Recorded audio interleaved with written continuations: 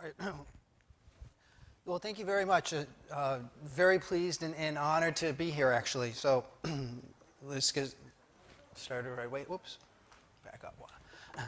Again, thank you for coming, and thank you for your attendance here. Well, I just want to start by talking about economics generally and then introducing what environmental economics would be about. And economics is about scarcity and trade-offs. We live in a world where we can't satisfy all of our wants and desires, and we can't get everything we want. So this is the fundamental economic reality that any economic system has to deal with. The goods and services that we want to consume have to be produced. They have to be produced using labor and natural resources and other factors of production. These factors of production are scarce and have mutually exclusive alternative uses. So we face trade-offs. So if we have a forest, we can recognize we can use that to perhaps either produce paper or produce lumber to build houses, but those are mutually exclusive uses. So we have to make choices about how we want to use our scarce resources, and when we choose to use a resource to produce, say, paper, we're choosing not to use it to produce lumber, and that's the core area of opportunity cost. So economics, I guess, all comes back to opportunity costs and make sure we identify opportunity costs. But if we want to, one way to organize economic activity is through markets. And markets are a system of decentralized, voluntary, and permissionless exchange that's based on property rights and economic freedom. And I think this is important to remember, these characteristics, especially decentralized and permissionless. All of our market activity, whether it be from somebody who's a blogger to transnational corporations, are all based on voluntary interaction. People come together and use their talents and resources in different ways. Prices emerge out of this process. The people are bidding for alternative uses of scarce resources. Prices end up emerging. Prices allow entrepreneurs to calculate profit and loss, which are key to helping us identify the most highly valued uses of our resources and directing resources to those uses. And then profit also gives entrepreneurs and everybody else involved in the process an incentive to participate. That you have to get their voluntary cooperation and participation, and you reward them. The next point we want to raise is that generally markets work. This is a point that goes all the way back to Adam Smith, although economics graduate students today would learn in the following, in the lower form there, of what's known as the first welfare theorem. What do we mean by markets? Well, normally the market system, again, this system of voluntary, permissionless, and decentralized exchange, does a great job evaluating alternative uses of resources and providing entrepreneurs this incentive to do what is in the best interest of consumers. Prices are what serve to coordinate the activities of consumers and firms and entrepreneurs and investors. The prosperity that we enjoy today is a product of economic freedom and property rights and this market exchange process. Something that goes less noted is that markets perform an important discovery function. Now, you normally think of maybe discoveries as occurring in science, the eureka moment when a scientist discovers something we didn't know before. So the light bulb, or even like, in Columbus happened upon the Western Hemisphere, happened to find the West Indies. But the same thing happens in the economy. Economics has to discover all of the knowledge that we actually then put to use. So we have to discover what goods and services people are willing to pay for. We have to discover that oil and coal and wood and iron ore can be used to produce the goods and services that people are willing to pay for, and thus that they are natural resources. We have to discover how you can organize a corporation or organize a global supply chain. We have to come up with innovations in finance like insurance or bonds. None of this knowledge is given to us, and it has to be generated in the system. The discovery process is never ending. It's still ongoing. And just to illustrate an example of this related more to natural resources, consider the history of oil. So we began figuring out how to refine oil into kerosene. to come up with a substitute way to power lights as whale oil was becoming scarce. And we quickly ran out of oil because we just had oil that was available at the surface. But then we learned how to drill for oil. Again, that was another discovery. And then we were able to use that refined oil to power cars and trucks. And so we had a great deal amount of transportation. But then we recognized, we discovered that the smog, the emissions from those cars and trucks could help cause pollution problems that we had to address. And again, it's ongoing. So if you look at the amazing discoveries with horizontal drilling and hydraulic fracturing, unlocking vast new oil and gas reserves, again, this is all part of this ongoing and critical market discovery process.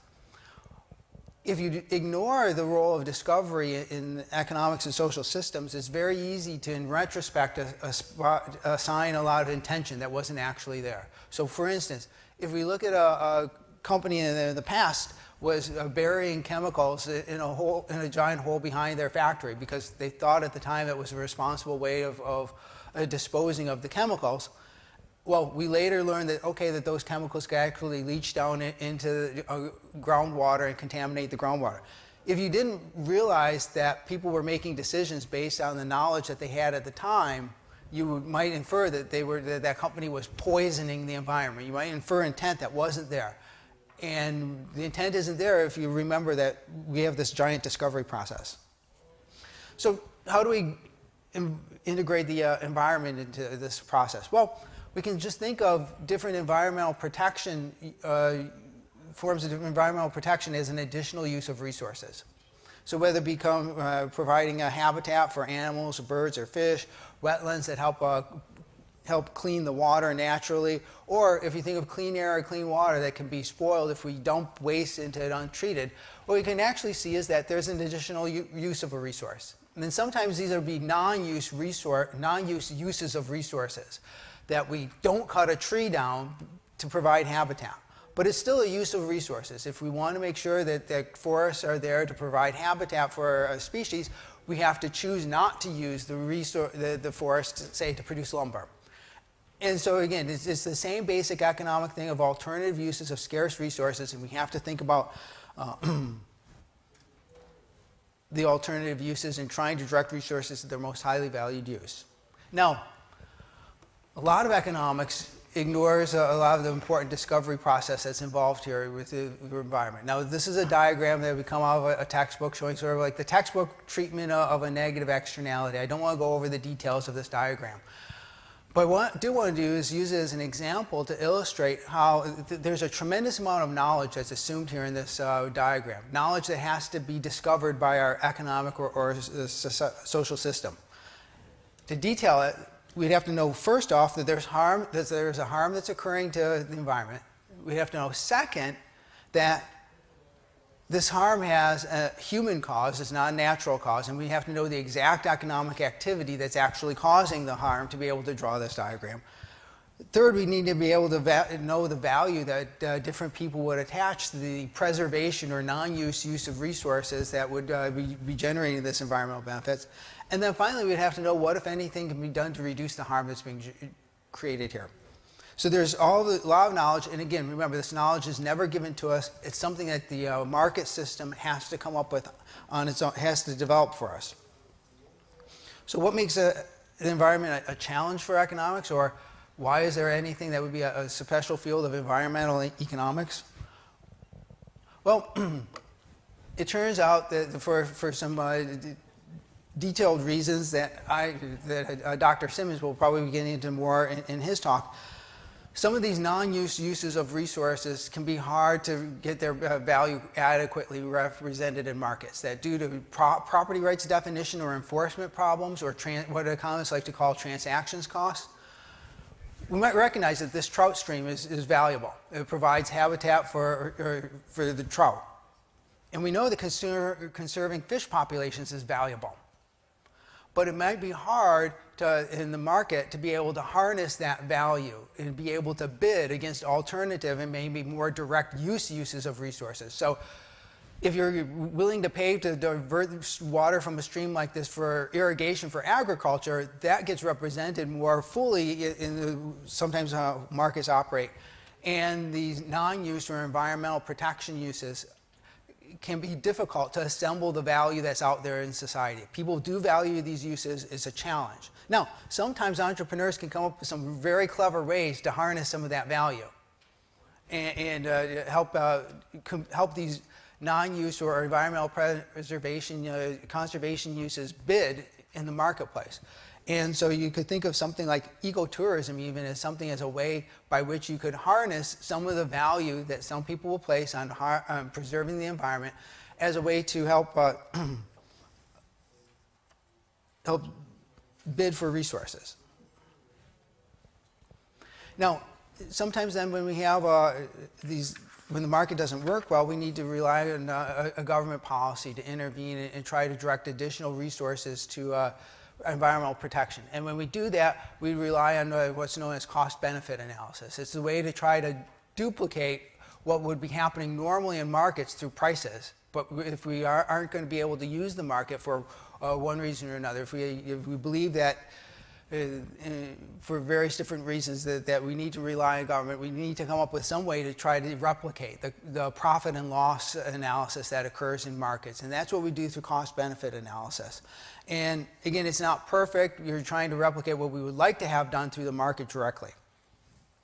But this also leads to another point in environmental protection, and that is our policies that we adopt to try to protect the environment should disrupt the market as little as possible.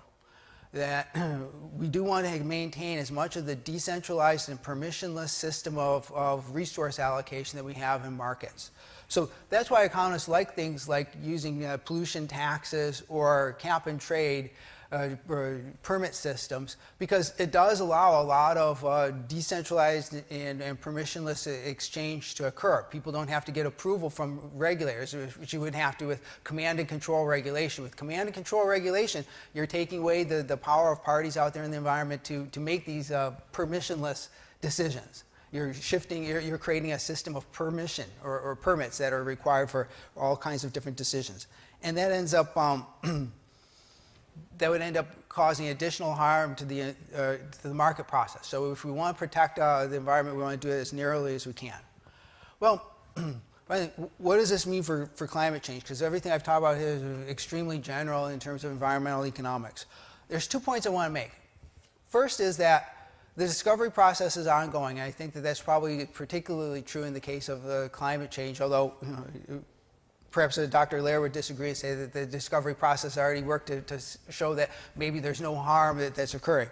But we definitely are still in the process of having this discovery, of establishing the knowledge that would be necessary before you could go ahead and apply something like, okay, now we know we want to have a carbon tax or something like that. So there's a lot of knowledge that's still in the process of being discovered. And we need to keep that in mind. And furthermore, part of this is what economist Thomas Sowell likes to call the validation of knowledge. That we have to have that knowledge be validated in such a way that we all agree on it, are willing to use it in decision making. And then finally, the last point I want to make is that alternative options exist for addressing climate change. And I know this is a topic Dr. Simmons is going to get into more detail. So even if it were the case that the climate science were completely settled, we would face choices about what we want to do about the potential climate change. The broad options include trying to reduce the emissions of greenhouse gases or mitigation, making economic and societal changes to live with a warmer environment, what's known as adaptation, and then there could also take actions to reduce the concentration of carbon in the atmosphere, say climate engineering.